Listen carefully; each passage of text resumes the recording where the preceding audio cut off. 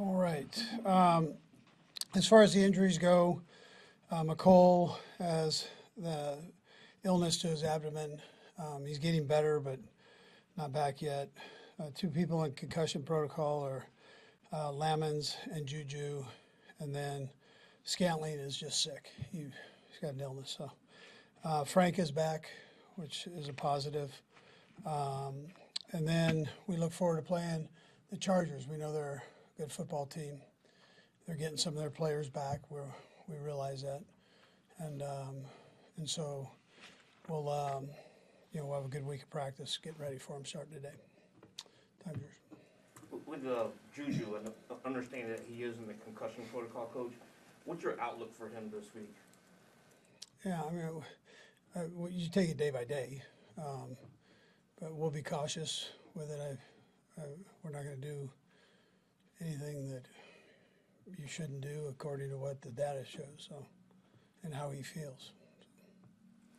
As a league, with the things that happened this year around, with the Tua situation, all that stuff, how much more cognizant are you guys of this than maybe you were 20 years ago when you started doing this? Yeah, listen, I think the league does a great job. The one thing that amazes me about the league is they don't shy away from situations. So as tough as it can be, some people turn their back on things. I don't think the league does that. And this has been one of them. I mean, the time that we've spent at the owner meetings on protection for players, safety, in particular concussions, and soft tissue injuries. So I think it's come a long way. I think it will continue to develop as the helmets get better and the rules, the guys get used to the rules and the officials get used to officiating it and so on and so forth. So. Coach, one of the things, just kind of following up on what you were just describing, Bill Belichick, I believe on Monday or Tuesday, talked about being able to utilize a challenge after the 2-minute warning. I believe you're on the competition committee. What are your thoughts on that? Because and I think it's coming from some of the missed calls that the officials may have missed over the weekend. Yeah, I'm on the coaches committee, not the competition committee, but we deal with that stuff. I don't have one way or the other. I haven't talked to Bill, so I mean, but normally if he says something, he's put some thought into it, and it's normally a pretty good idea. So, it's maybe something we look at in the offseason. On Sunday, you mentioned a MRI for Wiley. I guess he's back to practice, so everything was okay with his elbow. Yes, yes. They braced it. You'll see him. He has a brace on it, but he feels pretty good. Coach, I know you guys have always been aggressive, and we've asked Dave this a couple of times when he's been available. Dave told you like to be aggressive on the returns and everything when it's possible, but is the game evolving to where the kickers, the punters, the coverages are so good that you just can't have the kind of returns, the kind of success you've had in years past? Yeah, some of it's rules too, and they change to try to protect the guys.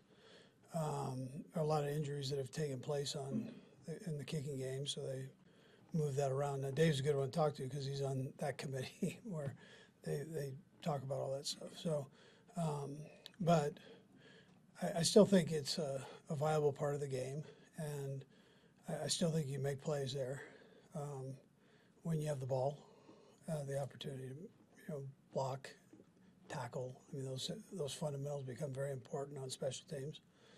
The return, your blocking in space has to be very good. Mm-hmm.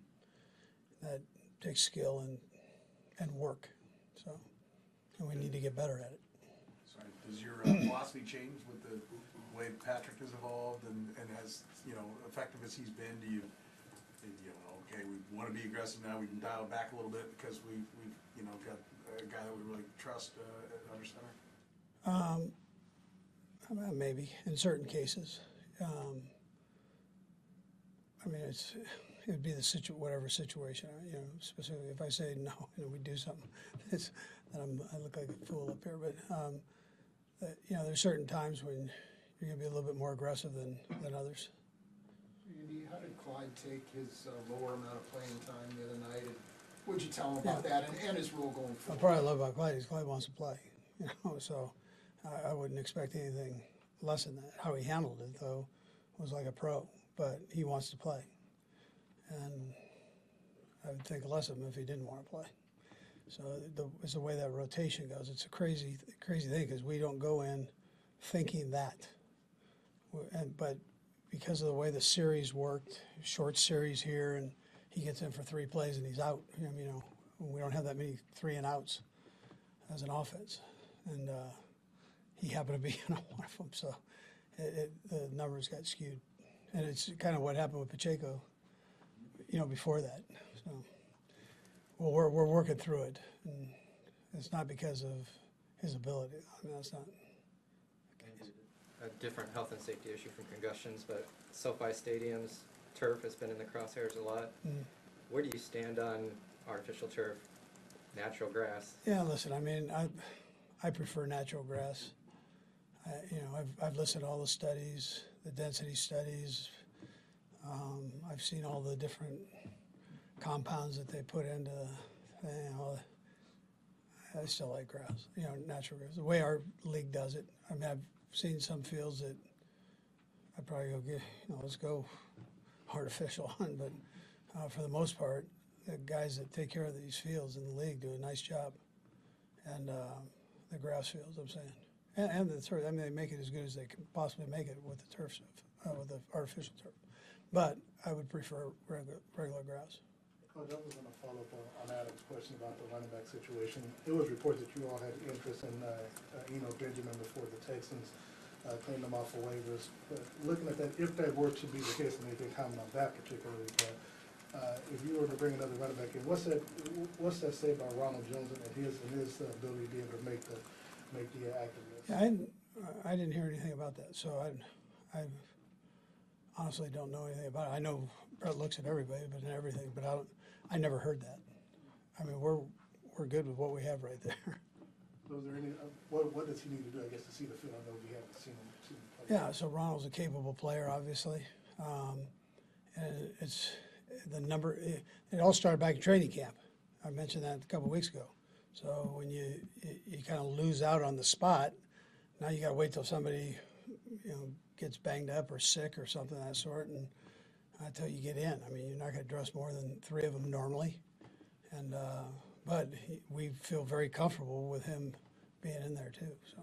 It sounds like MVS might be okay, but today you'll be rolling with Watson, Tony, and Moore. Just how confident are you in the depth of the receiver? Yeah, we're good. We're good. We've got a couple other guys. You've seen Kemp up in a few weeks.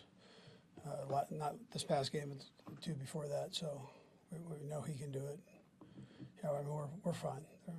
Andy, in relation to you guys taking over the number 1 spot in the AFC, certainly a long way to go, but just wanted to backtrack to the offseason, the moves you guys made, obviously getting rid of a pretty high caliber player. Can you recall having a conversation with the team as far as, hey, the end goal doesn't change when you make a move like that? I mean, or was it just a natural thing? You know what, Sam? I think the players know how we roll, and you don't really have to say that. And I'm glad he's having a good year. I mean, that's great for the National Football League. It's great for him and his family. So I'm happy for him, and that's the way we approach it. But we also have good players, and Brett does it as well as anybody. I'm finding people and bringing them in that he thinks will fit in the offense, defense, and special teams. So we have full trust in him as a coaching staff. But the guys that we've had here, man, we've loved having, and we want them to be able to make a living doing it and make as much money as they possibly can doing it. So if they go somewhere else, they go somewhere else, and then we'll get what we need and go roll. We're sitting here in the middle of November. You guys have had a couple of dogfights with AFC West teams already this year. But if you win this game, you're 3 games clear of the Chargers. Are you surprised that that's how the division is shaken out so far this year? Well, you're right at that time where, I mean, these games are so important. It's important for the Chargers, it's important for us, Denver, and the Raiders likewise. So that's the time of year you're in. And you got to make sure that you batten down the hatches, man, and get things, detail your work, and don't leave anything uncovered there. So. Last one, Herbs. Coach, on Juju Smith-Schuster, obviously there's a lot of controversy around that hit. Have you heard from the league clarifying whether it was a shoulder-to-shoulder hit or was it helmet-to-helmet hit? No, I mean, I heard from the officials, but I haven't heard from the league yet. They'll give us our report here. What'd you hear from the official? It was shoulder to shoulder Or you talking about what? during they the told game. you at the time? Yeah, at the game.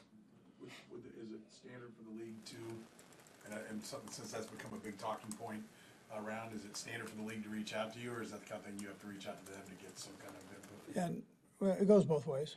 Yeah, it goes both ways. But we we have a form that we can fill out and ask questions. So. Great, thanks, Coach. Yeah. Okay.